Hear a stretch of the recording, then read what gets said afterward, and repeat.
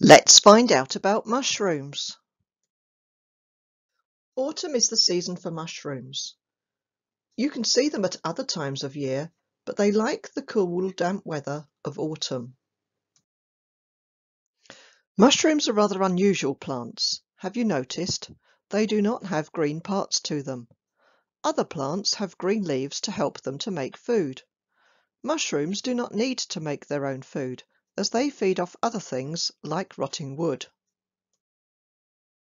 Flowering plants have fruits. In the fruits are the seeds so that each plant can grow more of its own kind. Mushrooms do not have flowers.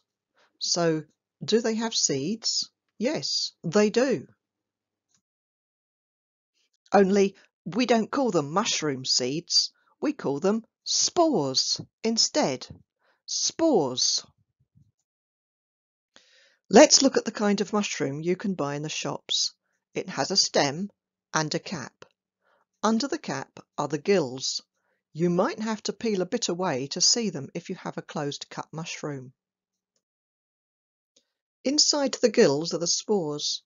How do I know? Well, you can see them if you do a simple little experiment.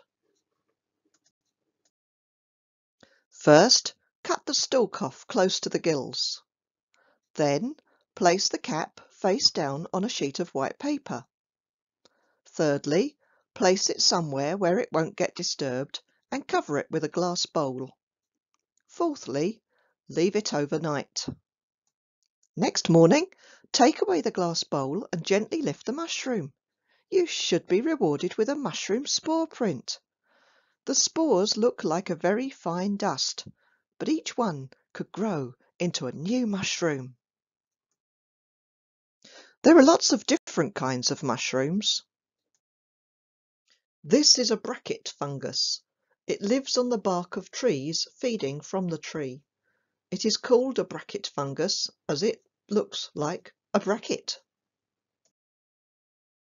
These are puffballs. They are my favourite kind of mushroom.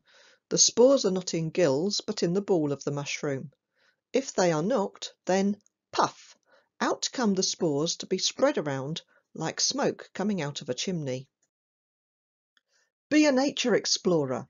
Look out for mushrooms while you're out and about, but don't touch them as some are very poisonous.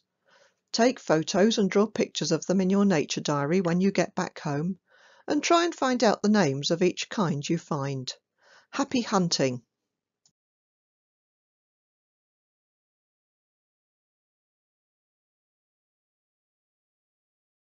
Key Stage 1 Nature, helping children to learn science through the natural environment.